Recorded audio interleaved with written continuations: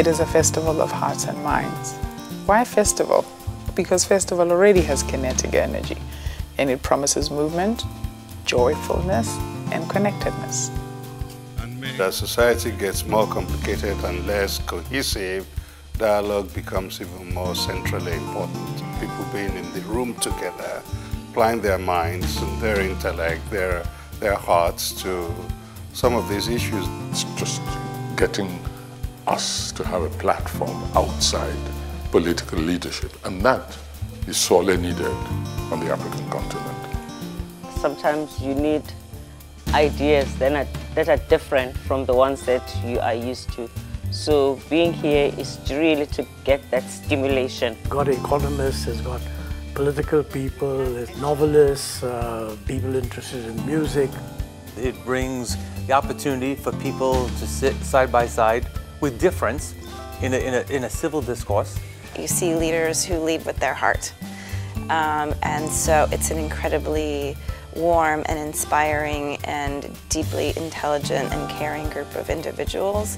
It's about advancing human possibility. You're looking truly at placing the human at the center of every conversation you're having.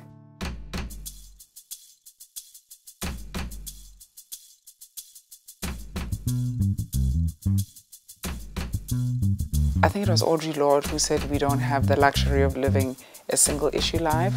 We don't have the luxury of living a single issue life as Africans, as South Africans, as humans on the continent. Our mission is to end malnutrition. We know how to solve the problem of poverty. We've done it before. The free movement of goods and services and the regulation that's going to allow that to happen is nowhere near possible at the moment. There has to be a special effort to create a common nation or to public values that we can all identify with. It's the hope that by putting an extraordinary group of human beings together in beautiful surroundings, that they can inspire one another to say, actually, either we have renewed hope that we can solve problems that we thought were intractable, or I have kind of walked away with a few new ideas I'm going to experiment with. You have priests talking at the same time that you have scientists talking. And then you have a composer deconstructing Amazing Grace. At the same time, a politician is talking about how to have a more effective government. It is the careful mixing of all of these different strands that appeal to both the heart and to the mind. When we come together with one focus, a lot of time it can be very effective. And there is a lot of science of the power of diversity. It allows you to see problems from different angles. It's great to have people who have actually experienced encountering and dealing with that issue, discussing the problem as they see them. It's not what they say when they're on the stage, but it's when that becomes a trigger for a more personalized exchange of information that it really becomes valuable.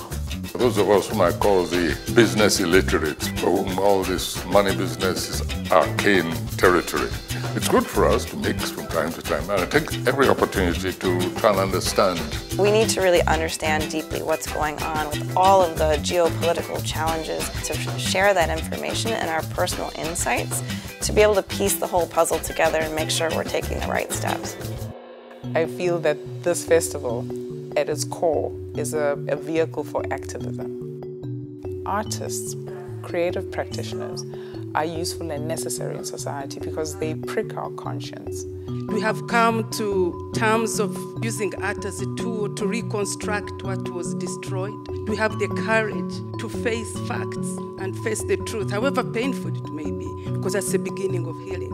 Political morality begins when one is able to identify with any people anywhere in the world without hedging, without fudging, without relativism. If we're talking about best and brightest leaders and the need for them to enter public service, then presumably we're all more or less agreeing on the importance of leadership, and we're not subscribing to the idea that everything that happens in the world is down to the faceless forces of economics. If your political system is dysfunctional, then your chances of being successful are very little. It is the younger leaders who are going to get us there.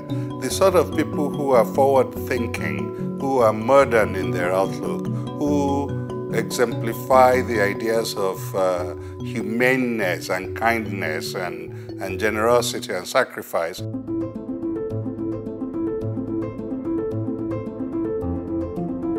We may not solve cancer in the 4 days we are together, but there may be people who leave the place with new ideas about how to collaborate to solve other kinds of problems that they are facing in their respective geographies or societies. And so to me, that's worth it. If we're not making change, it's dangerous. Many of us are secure in continuity, and in fact, it should be the opposite. Knowledge is always important, but doing is even more important. If a handful of us can come back next year and say, this is what I have started and this is where I am, that really will be great investment. We are planting seeds and the forest will grow. And it really doesn't matter whether those trees grow in our lifetime, but we have a responsibility to plant the seed.